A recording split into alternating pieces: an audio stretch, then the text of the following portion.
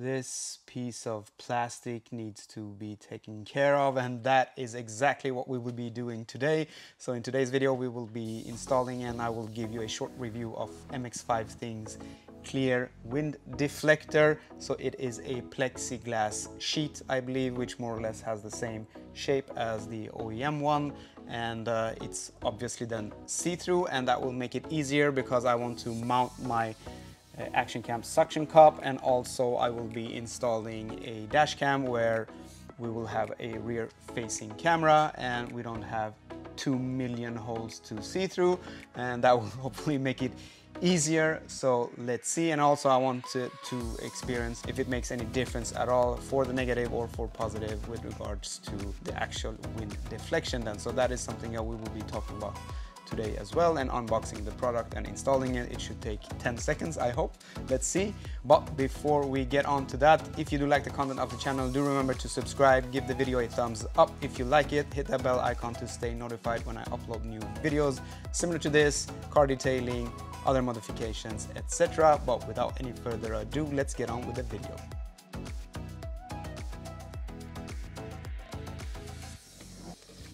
Let's see what's inside the box.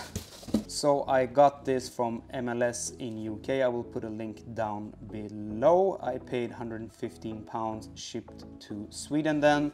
So it's not a cheap mod, but hopefully a good one. So there are different versions. So there is one which is bigger.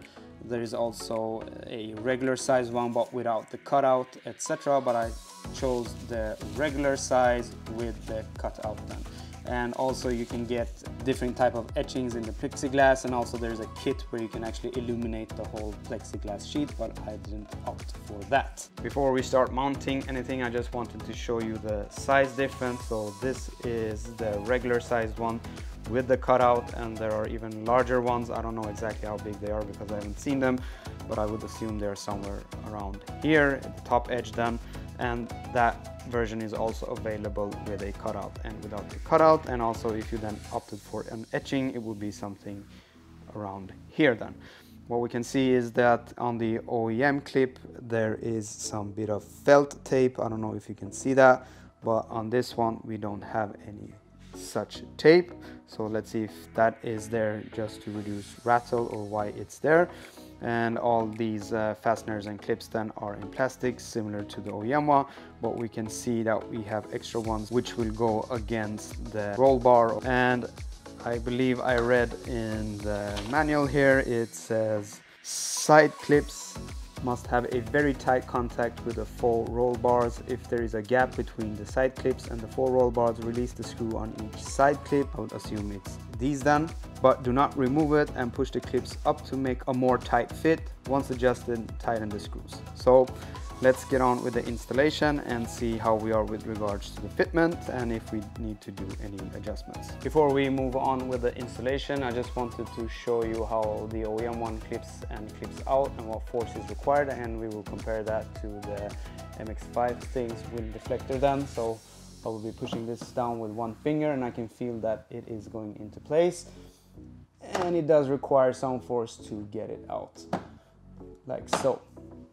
Now let's try with the OEM things wind deflector, and it says that the bottom portion of the deflector then should not be more than 5 millimeter. The gap between this edge here and the panel should not be more than 5 millimeters.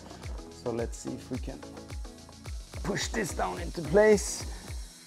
I don't want to push on the acrylic itself, and this doesn't actually give me any feedback that this is in place now or not. Let's see.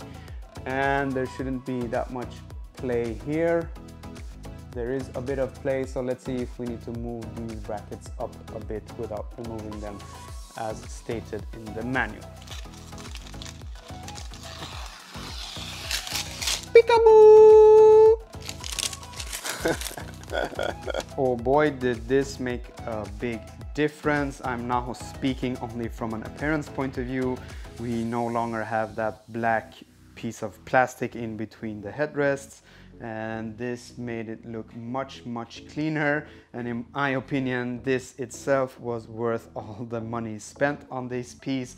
And hopefully then we have not reduced the wind deflection, potentially we have increased it a bit because this is a little bit bigger, but let's see. But before we go on and testing, we need to adjust these two side clips then to make it a little bit more snug, and for that we will be using a Phillips screwdriver. We will try to make this more snug by pushing this clip a little bit upwards so it gets tighter against this roll bar, and for that then we will use a Phillips screwdriver.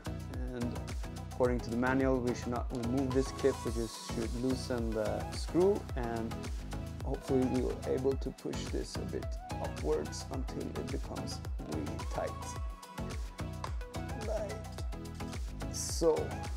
Now it's sitting much tighter. We'll see, we'll adjust the other side and see if we need to come back and adjust this again.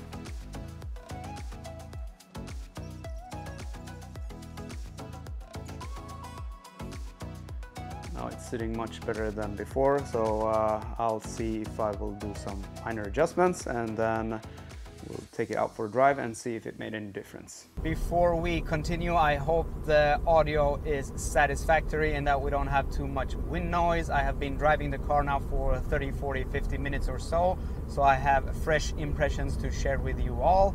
And let's start off with what was my main intention with this, was to actually improve the visibility rearwards, and it has absolutely done so.